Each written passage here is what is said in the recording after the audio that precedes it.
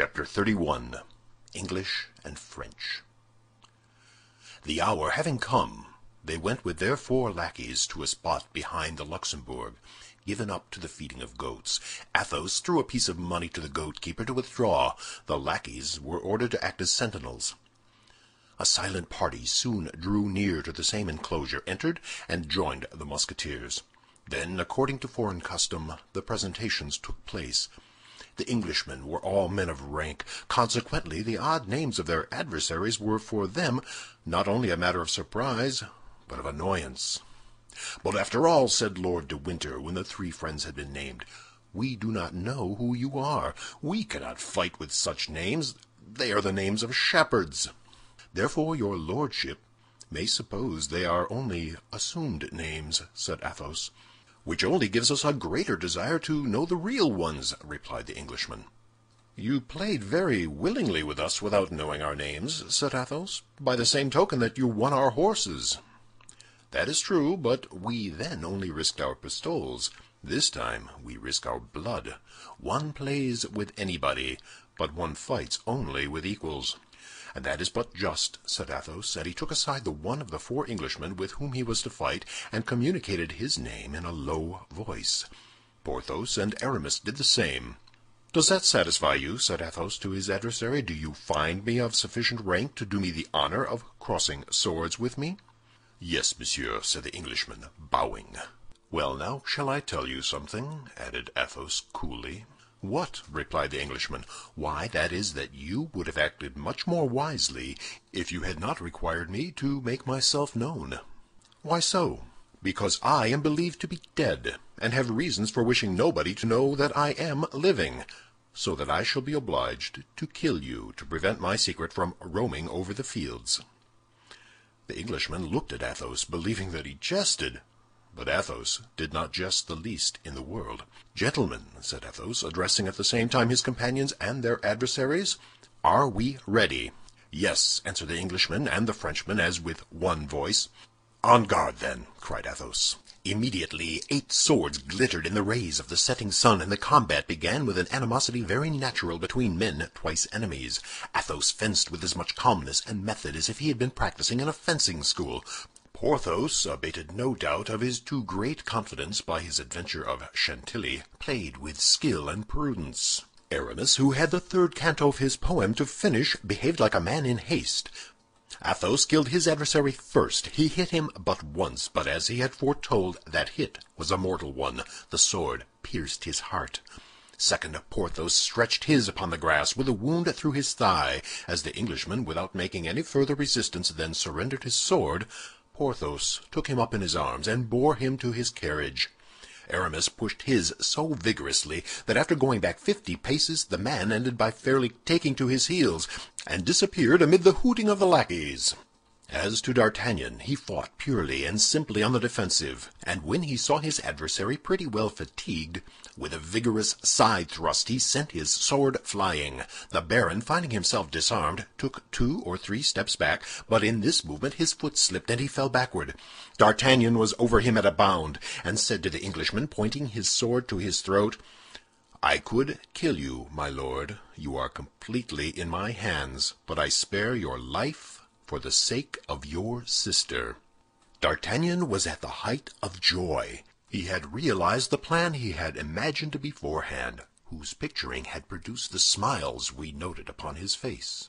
The Englishman, delighted at having to do with a gentleman of such kind disposition, pressed D'Artagnan in his arms, and paid 1,000 compliments to the 3 Musketeers.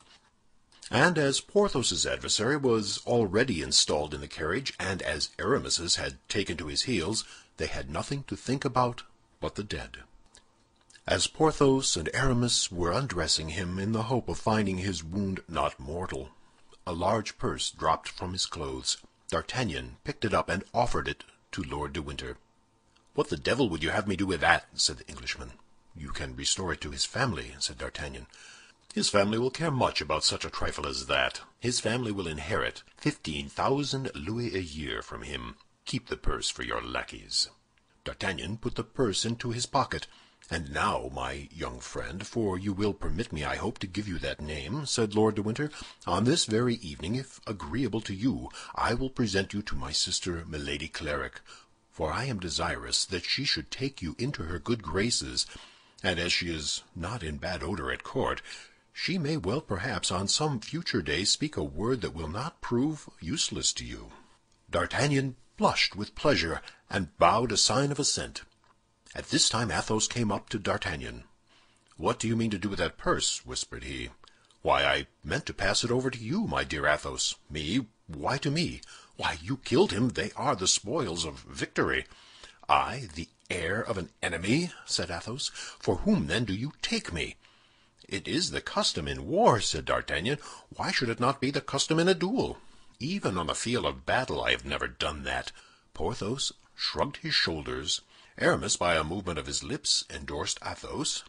"Then," said D'Artagnan, "let us give the money to the lackeys, as Lord de Winter desired us to do." "Yes," said Athos, "let us give the money to the lackeys. Not to our lackeys, but to the lackeys of the Englishmen." Athos took the purse and threw it into the hands of the coachman. "For you and your comrades." This greatness of spirit in a man who was quite destitute struck even Porthos, and this French generosity, repeated by Lord de Winter and his friend, was highly applauded, except by Messieurs Grimaud, Bazin, Mousqueton, and Planchet. Lord de Winter, on quitting D'Artagnan, gave him his sister's address. She lived in the Place Royale, then the fashionable quarter, at number 6, and he undertook to call and take D'Artagnan with him in order to introduce him. D'Artagnan appointed 8 o'clock at Athos's residence. This introduction to Milady Clarik occupied the head of our Gascon greatly. He remembered in what a strange manner this woman had hitherto been mixed up in his destiny. According to his conviction, she was some creature of the cardinal, and yet he felt himself invincibly drawn toward her by one of those sentiments for which we cannot account. His only fear was that Milady would recognize in him the man of Meung and of Dover. Then she knew that he was one of the friends of Monsieur de Tréville, and consequently that he belonged body and soul to the king, which would make him lose a part of his advantage, since when known to Milady as he knew her, he played only an equal game with her. As to the commencement of an intrigue between her and Monsieur de Wardes, our presumptuous hero gave but little heed to that, although the Marquis was young, handsome, rich, and high in the cardinal's favor. It is not for nothing we are but 20 years old, above all if we were born at Tarbes. D'Artagnan began by making his most splendid toilet, and then returned to Athos's, and, according to custom, related everything to him. Athos listened to his projects, then shook his head, and recommended prudence to him with a shade of bitterness. "What," said he, "you have just lost one woman, whom you call good, charming, perfect, and here you are running headlong after another." D'Artagnan felt the truth of this reproach. "I loved Madame Bonacieux with my heart, while I only love Milady with my head," said he. "In getting introduced to her, my principal object is to ascertain what part she plays at court." "The part she plays? Pardieu! It is not difficult to divine that, after all you have told me. She is some emissary of the cardinal, a woman who will draw you into a snare in which you will leave your head." "The devil! My dear Athos, you view things on the dark side, methinks." "My dear fellow, I mistrust women. Can it be otherwise? I bought my experience dearly, particularly fair women. Milady is fair, you say?" "She has the most beautiful light hair imaginable." "Oh, my poor D'Artagnan!" said Athos. "Listen to me. I want to be enlightened on a subject. Then, when I shall have learned what I desire to know, I will withdraw." "Be enlightened," said Athos phlegmatically. Lord de Winter arrived at the appointed time, but Athos, being warned of his coming, went into the other chamber. He therefore found D'Artagnan alone, and as it was nearly 8 o'clock, he took the young man with him. An elegant carriage waited below, and as it was drawn by 2 excellent horses, they were soon at the Place Royale. Milady Clarik received D'Artagnan ceremoniously. Her hotel was remarkably sumptuous, and while the most part of the English had quit or were about to quit France on account of the war, Milady had just been laying out much money upon her residence, which proved that the general measure which drove the English from France did not affect her. "You see," said Lord de Winter, presenting D'Artagnan to his sister, "a young gentleman who has held my life in his hands, and who has not abused his advantage, although we have been twice enemies, although it was I who insulted him, and although I am an Englishman. Thank him, then, madame, if you have any affection for me." Milady frowned slightly. A scarcely visible cloud passed over her brow, and so peculiar a smile appeared upon her lips that the young man, who saw and observed this triple shade, almost shuddered at it. The brother did not perceive this. He had turned round to play with Milady's favorite monkey, which had pulled him by the doublet. "You are welcome, monsieur," said Milady, in a voice whose singular sweetness contrasted with the symptoms of ill humor which D'Artagnan had just remarked.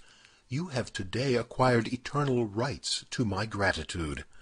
The Englishman then turned round and described the combat, without omitting a single detail. Milady listened with the greatest attention, and yet it was easily to be perceived, whatever effort she made to conceal her impressions, that this recital was not agreeable to her. The blood rose to her head, and her little foot worked with impatience beneath her robe. Lord de Winter perceived nothing of this. When he had finished, he went to a table upon which was a salver with Spanish wine and glasses. He filled 2 glasses, and by a sign invited D'Artagnan to drink. D'Artagnan knew it was considered disobliging by an Englishman to refuse to pledge him. He therefore drew near to the table and took the second glass. He did not, however, lose sight of Milady, and in a mirror he perceived the change that came over her face. Now that she believed herself to be no longer observed, a sentiment resembling ferocity animated her countenance. She bit her handkerchief with her beautiful teeth.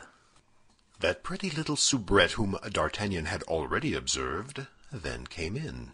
She spoke some words to Lord de Winter in English, who thereupon requested D'Artagnan's permission to retire, excusing himself on account of the urgency of the business that had called him away, and charging his sister to obtain his pardon. D'Artagnan exchanged a shake of the hand with Lord de Winter, and then returned to Milady.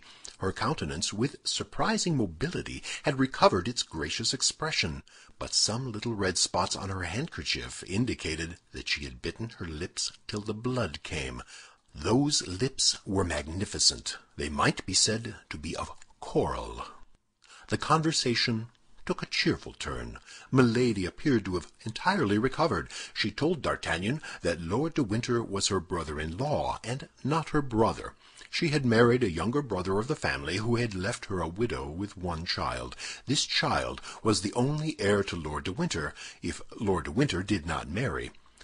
All this showed D'Artagnan that there was a veil which concealed something, but he could not yet see under this veil. In addition to this, after a half-hour's conversation, D'Artagnan was convinced that Milady was his compatriot. She spoke French with an elegance and a purity that left no doubt on that head. D'Artagnan was profuse in gallant speeches and protestations of devotion. To all the simple things which escaped our Gascon, Milady replied with a smile of kindness. The hour came for him to retire. D'Artagnan took leave of Milady, and left the saloon the happiest of men. On the staircase he met the pretty soubrette, who brushed gently against him as she passed, and then, blushing to the eyes, asked his pardon for having touched him in a voice so sweet that the pardon was granted instantly. D'Artagnan came again on the morrow, and was still better received than on the evening before. Lord de Winter was not at home, and it was Milady who this time did all the honors of the evening. She appeared to take a great interest in him, asked him whence he came, who were his friends, and whether he had not sometimes thought of attaching himself to the cardinal. D'Artagnan, who, as we have said, was exceedingly prudent for a young man of 20, then remembered his suspicions regarding Milady. He launched into a eulogy of his Eminence, and said that he should not have failed to enter into the guards of the cardinal instead of the king's guards if he had happened to know Monsieur de Cavois instead of Monsieur de Tréville. Milady changed the conversation without any appearance of affectation, and asked D'Artagnan in the most careless manner possible if he had ever been in England. D'Artagnan replied that he had been sent thither by Monsieur de Tréville to treat for a supply of horses, and that he had brought back 4 as specimens. Milady, in the course of the conversation, twice or thrice bit her lips. She had to deal with a Gascon who played close. At the same hour as on the preceding evening, D'Artagnan retired. In the corridor he again met the pretty Kitty. That was the name of the soubrette. She looked at him with an expression of kindness which it was impossible to mistake. But D'Artagnan was so preoccupied by the mistress that he noticed absolutely nothing but her. D'Artagnan came again on the morrow, and the day after that, and each day Milady gave him a more gracious reception. Every evening, either in the antechamber, the corridor, or on the stairs, he met the pretty soubrette. But, as we have said, D'Artagnan paid no attention to this persistence of poor Kitty.